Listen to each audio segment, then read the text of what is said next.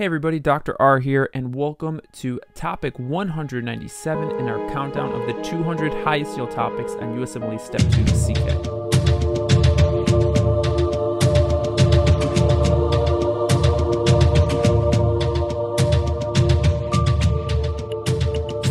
Discussion of testicular tumors with some basic definitions of some types of tumors. So testicular malignancy can be divided into germ cell tumors and sex cord stromal tumors. And we'll add some subcategories to this in a moment, but just note that the germ cell tumors in general make up about 95% of cases, and the germ cell tumors tend to be malignant, and the sex cord stromal tumors tend to be more benign. So in terms of your germ cell tumors, remember these are the more common ones that are more likely to be malignant. We can break them down into seminomas and non-seminomas. Now, the non-seminomatous tumors actually have another subcategory, which would be the embryonal carcinoma, yolk sac tumors, choriocarcinoma, and teratomas. It's also important to note that you can have a mix of all of these different types of tumors. We would just call those mixed germ cell tumors. Now, in general, the seminomas resemble more of the primordial germ cells and the early gonadocytes, whereas the non-seminomatous tumors can be undifferentiated. They can appear as embryonic stem cells, similar to what we can see in an embryonal carcinoma, or they can differentiate into a specific type of tissue that we see more in the choriocarcinoma, where you have these syncytiotrophoblastic or cytotrophoblastic type cells.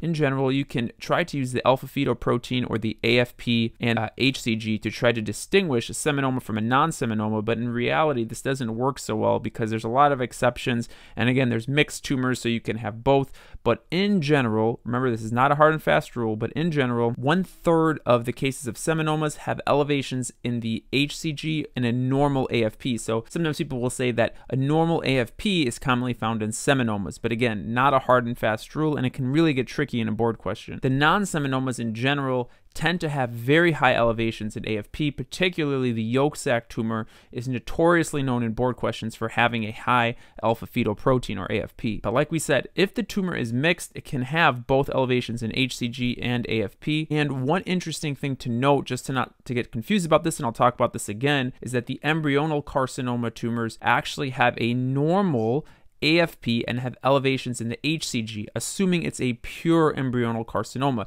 So like I said, a lot of exceptions, it gets really tricky. I wouldn't hang my hat necessarily on just those lab markers, unless, like I said, if we're talking about yolk sac tumors, notoriously they have very high elevations in AFP. And the very last thing I want to say about this is the sex cord stromal tumors, which I haven't really talked about much. Those tumors, there's actually two major ones that we'll talk about. That's the Leydig cell tumor and the Sertoli cell tumor. And like I said, these tend to be benign, and we'll also review those. Testicular tumors in men generally appear between the ages of 15, 35, 40. So this is the range where we see most of them. But what's really interesting that this represents the majority, but there's also peaks that are outside of this range. So we have a peak in early life between infancy and 4 years old, where we have the highest incidence of the teratomas and yolk sac tumors. And recall that the teratomas and yolk sac tumors are the non-seminomas. So in general, in infancy to 4 years old, most commonly non-seminomas, particularly yolk sac tumor and teratomas. Then between 25 and 40, it can really be anything. There's a high incidence of post-puberty seminomatous tumors as well as non-seminomas. And then once we're over 60, there is a higher incidence of a specific type of seminoma known as a spermatocytic seminoma. But the big thing that I want you to remember over 60 is going to be non-Hodgkin's lymphoma, and we'll get to that in a moment. So the biggest risk factor that is particularly high yield to remember in association with testicular cancer and tumors is going to be cryptorchidism. And recall, cryptorchidism is when one or both testes fail to descend, and this tends to be the major risk factor that's commonly talked about in board questions. Also, family history is particularly important to remember in the cases of testicular cancer and tumors. And remember, your mumps orchitis can also predispose you to this due to some potential dysregulation of genetic factors from the inflammation and the damage from the virus early in life. The other less high yield risk factors to remember are Klinefelter syndrome, as well as a history of inguinal hernias. So in general, in terms of your general presentation, you would expect to have a painless nodule or swelling, usually in one testicle. Again, there's an exception to this. Non-Hodgkin lymphomas can be bilateral, but in general, Usually it's in one testicle, and it's usually a solid, firm, fixed mass, okay? And again, I want to stress the importance of the painless. Like I said, there's going to be a differential you have when you're thinking about testicular pathology, and epididymitis is certainly painful, as well as most of your orchitis-like pathologies, and so painless is going to signify more likely a malignant process. And just in general, even on the wards, if you ever have a patient that has a solid, fixed, firm mass, it's basically testicular cancer until proven otherwise. Now, the other thing you can look for on physical exam or in a board question is signs of metastasis, and this might push you in the direction of getting imaging more quickly. So if a patient has low back pain, we can associate that with the lymph node that this cancer can metastasize to, right? Retroperitoneal lymph nodes, a low back pain, there's an association there, as well as a neck mass, potentially if it metastasizes to the neck. Teratomas notoriously can get into the anterior mediastinal region, and then also shortness of breath. If there's lung metastasis, that can certainly predispose to dyspnea and that kind of thing. So let's start off talking about seminomas. So this is the most common type of germ cell tumor, and remember, germ cell tumors are the most common type of testicular tumor, so this is the most common overall. Tends to peak in incidence around the third year of life, so it's really in our major category of the highest incidence when we expect to have a testicular tumor in males. In step 2, luckily, there's not as much histology as on step 1, but you still have to remember a couple things. So if they describe the histology as round polygonal nuclei or a very prominent nucleolus or the fried egg appearance, that's significant for the seminomatous tumors in general. The fried egg appearance comes from the fact that, again, we have a prominent nucleolus, which is almost like your egg yolk, and then you have clear and watery cytoplasm around the cell, which is almost like your egg white. And so that's kind of the appearance that you get here. And I apologize, this picture's a little pixelated, but you can see the nucleolus here, and you can see that there's this white clear cytoplasm around it, and that's essentially the fried egg appearance to the tumor. Now, we haven't talked about a lot of the tumors in females yet, but I'm sure we will, and the dysgerminoma is essentially somewhat similar to this seminoma. Finally, the last thing is you can't have elevations in the placental alkaline phosphatase with seminomas as well. Okay, so the yolk sac tumor, it's sometimes also called the endodermal sinus tumor, so just make sure you're familiar with both terms. Now, this tumor, unlike the seminomas, this tumor is going to be found more so in infants and young children. In your brain, when you get all these options for all these different types of testicular tumors, you can just use the epidemiology in a board question to kind of gear you towards which one they're talking about. If they're talking about a 30-year-old, well, there's going to be a lot more options on the table. But if they're talking about an infant, it's probably going to be yolk sac tumor or teratoma, and now you just have to figure out which one. The thing that really stands out about the yolk sac tumor is it has these Schiller-Duval bodies on histology, and essentially the Schiller-Duval bodies, if you see one, it's pathognomonic, game's over, it's this pathology. They essentially resemble a glomerulus, so if you look at it, it looks kind of like a glomerulus. In the center, it has a central capillary with a mesodermal core around it, so you have the mesodermal core around it and a central blood vessel, and that represents the Schiller-Duval body. So if you see that, yolk sac tumor. And in general, the yolk sac tumor, I just remember egg yolk, again, going back to the eggs, so yellow, white, mucinous, gross appearance, and then on immunostaining, alpha-1 antitrypsin, interestingly enough, is in the yolk sac tumor. And then, like we said, this particular tumor is just very highly associated with the elevations in AFP. In general, we said non-seminomatous tumors tend to be, but this particular tumor tends to have the highest association, in my opinion, with the AFP marker in board question. Okay, so choriocarcinoma is a very highly malignant pathology in general. And this is when you're thinking choriocarcinoma, you want to think about syncytiotrophoblastic and cytotrophoblastic tissue. And remember, those are releasing HCG. As this is a non-seminoma, it can also have some elevations in the AFP potentially, but this particular tumor is notorious for the HCG being released because of the trophoblastic tissue. Now remember that HCG has a component on it that is very similar to LH, FSH, and TSH. And so if it binds to the LH and FSH receptors, it can actually lead to gynecomastia. If it's binding to thyroid stimulating hormone receptors, it can also cause hyperthyroidism or symptoms of hyperthyroidism. You see gynecomastia, high blood pressure, sweating, heat intolerance, symptoms of Graves' disease, and that kind of thing in the setting of testicular lesion, you might be suspecting choriocarcinoma. Interesting thing about teratomas is they're not really age specific. They can occur at any age. Because they can occur at any age, they get grouped into that category with yolk sac tumors, where yolk sac tumors tend to be in infants or young children. Teratomas, because they can occur at any age, can also happen then, but teratomas can also happen in a 40 or 50-year-old male as well. So not age specific for teratomas. So teratomas in women are very classic for the cystic type of teratomas in the ovarian tissue, or these dermoid cystic type lesions. In general, in females, those tumors that are derived from this type of teratoma tend to be more benign, whereas in men, the teratoma tends to be more malignant. So in the teratoma, because you have all the germ layers, you have ectoderm, mesoderm, endoderm,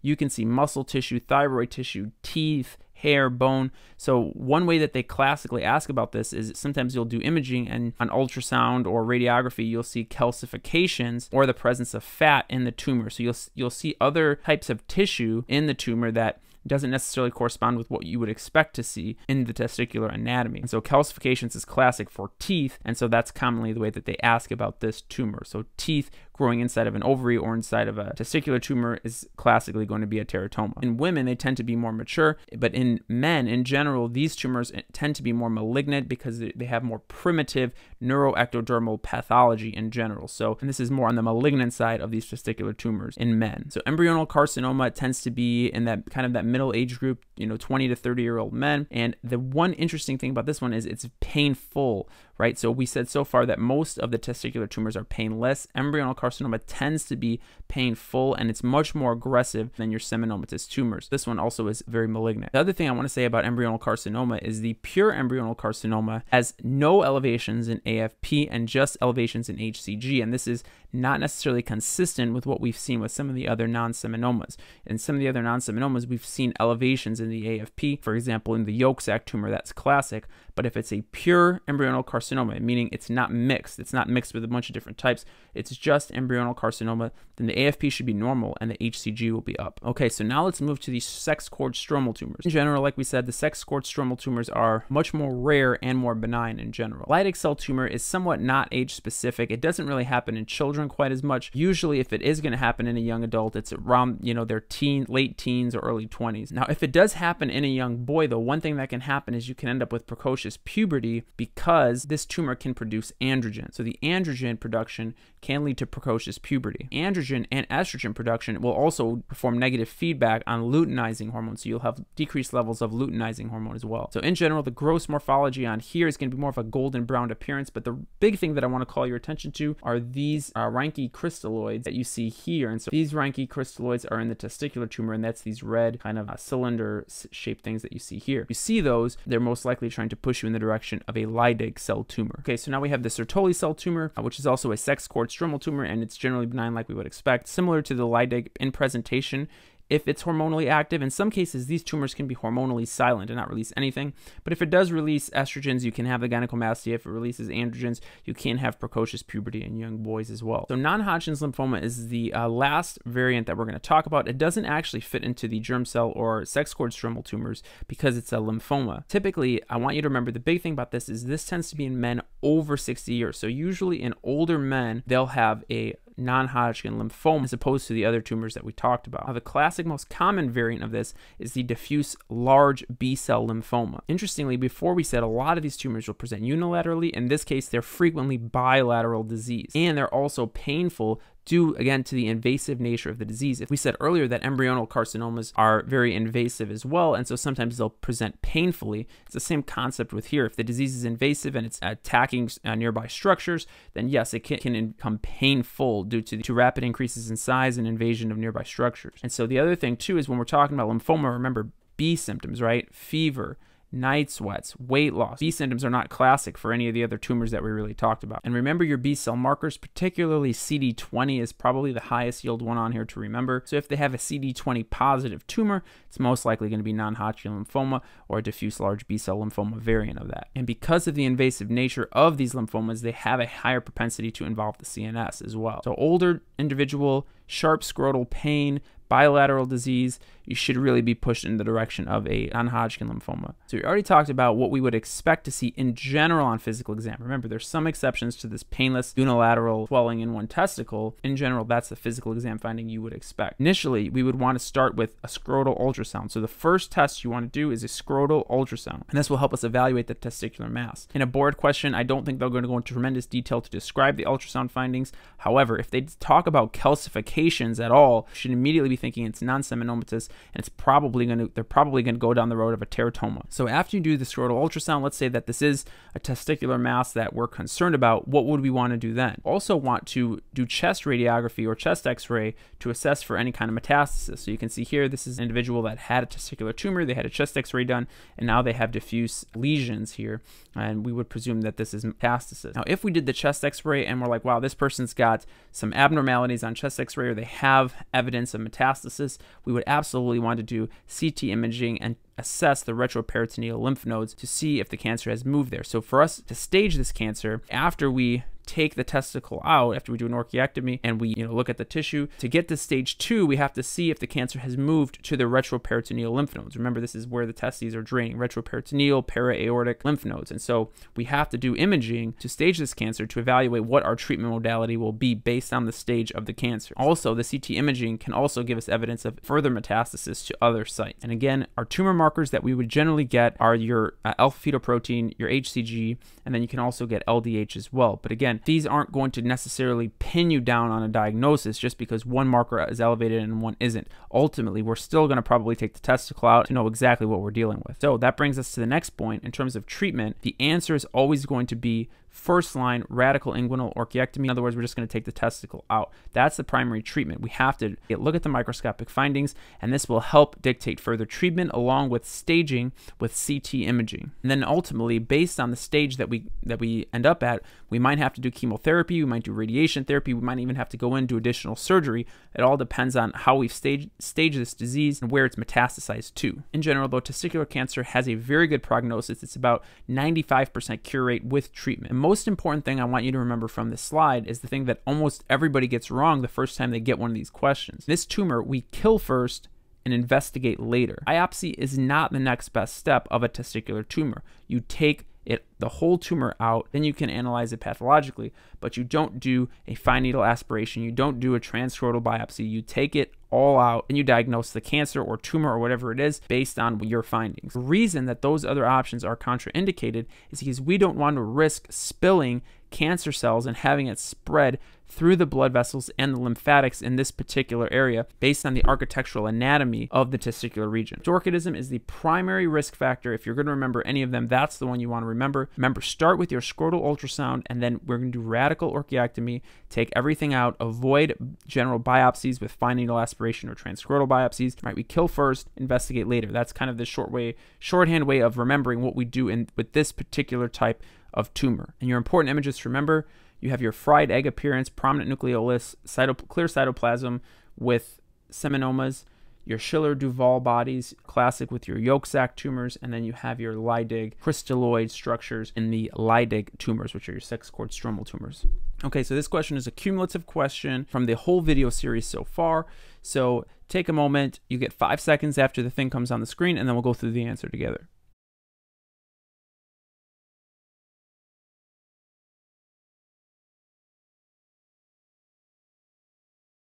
Now, let me preface by saying I think this question is pretty difficult because it's tricky. So I guess I tried to trick you on this one, but it's from the last video, so no excuses. I'm just kidding. All right, so let's just start looking at what we have going on here. So pretty much the whole beginning of the question stem really has nothing to do with what's going on. It's just some patient that comes in, he's got allergies. So ultimately we run some labs just to kind of play it safe. Here we go, he's got this elevation in his calcium level. So this is pretty classic for primary hyperparathyroidism. We talked about that. We said sometimes you just get people that are completely asymptomatic. They come in and they have elevations in their calcium and there's no significant derangements in the labs and they're asymptomatic in the sense that they don't have any symptoms from the hypercalcemia. And in those cases, we don't actually treat primary hyperparathyroidism. In some cases we do, in some cases we don't. And we went through all of that in video 198. So check that out if you don't know what I'm talking about. But in any case, here we say, okay, we got an elevation of the calcium. So what do we do? Well, hold on a second. We have to look at the ionized calcium. Remember, we have to correct calcium. Whenever you look at calcium from now on, always correct the calcium before you do anything. So we're given the albumin here, and the albumin is 5.1. Okay, so it's still within the reference range. But again, remember your formula, right? Corrected calcium, right? Corrected calcium is the ionized calcium. E is equal to the measured calcium, which is your serum calcium. And then you have this factor here. When the albumin is 3, for example, you're going to add 0.8 to your measured calcium. When the albumin is 4, right, then your measured calcium is equal to your ionized calcium. And when the albumin is 5, right? You're going to put a 5 here. When the albumin is 5, you're going to take away 0.8 from the measured calcium. And that's because of the amount of calcium that's bound to albumin versus how much is ionized. And like I said, we talked about all of this in the last video. So in our case, we have 5.1, so let's just call it 5, right? Just to keep things simple. If we were on an exam, we'd just call it 5. So if it's 5, then we have to subtract 0.8 from the measured calcium. And so that means that our serum calcium is actually about roughly around 9.9. Again, we rounded the albumin down, so it might actually be a little bit lower than that, but around 9.9 to 10. So right now, the ionized calcium, or the corrected calcium, is within the normal range, right? Our corrected calcium adjustment puts us into a normal calcium range, so we don't actually have to do anything. His albumin is just on the higher end of the normal reference range, but we don't have to actually do anything for this person right now. So now the question is asking, which of the following describes the serum electrolyte and hormone levels in this patient? There's no derangements in terms of his electrolytes, right? His calcium is normal. So we would have no reason to expect his parathyroid hormone to be low or high, or phosphorus to be low or high, or the vitamin D to be low or high. We have no reason to suspect any of that because everything is within normal ranges right now. Even though the total serum calcium is outside the reference range, when I correct for it, we're okay, we're in a normal reference range. So we have no reason to expect anything less than normal reference range. Let's just go through what the other examples are. So in A is an example of primary hyperparathyroidism. We have an increased level of PTH. The calcium we would expect to be high, which it's not in this case, right? We would expect the corrected calcium to be high. The phosphorus would be low because we'd be increasing renal excretion of phosphorus. That's what PTH does. And then the vitamin D would tend to be low, right? Because we're going to have a lot of calcium in the blood. Now, remember, PTH in primary hyperparathyroidism can also be normal in the setting of hypercalcemia. Okay, so the second option, B, is referring to secondary hyperparathyroidism, in which case the calcium would actually be low, which is definitely isn't the case here. The phosphorus would be high, and then you wouldn't be able to hydroxylate as much vitamin D with 1-alpha hydroxylase, and so that would be low. Option D is referring to a case where if we had like parathyroid hormone-related peptide being released, in which case that would cause the PTH to be low, right, from negative feedback from the hypercalcemia, the low phos, and then low vitamin D as well because of the hypercalcemia. Finally, E is referring to a case of like sarcoidosis, granulomatous disease, or if you have like a lymphoma. In those cases, we have upregulation of 1-alpha hydroxylase, so that's going to cause your very, very high levels of vitamin D, which is going to kick up calcium and phosphorus, right? Because vitamin D increases phosphate and calcium reabsorption in the gut, and all that calcium is going to actually inhibit your PTH in general. So I know this question was kind of tricky, but you never know what you're going to expect. So hopefully this will help you remember to always correct your calcium. If you guys like the video, feel free to drop a like. If you guys have any feedback about the series or the video in general, drop a comment in the comment section. Subscribe if you're not subscribed so you can see this whole series. And if you want updates on when new videos are released, hit that notification bell. And I also want to say thank you again to the Patreon supporters. You guys are awesome. I really appreciate your support. And I will see you guys in video 196.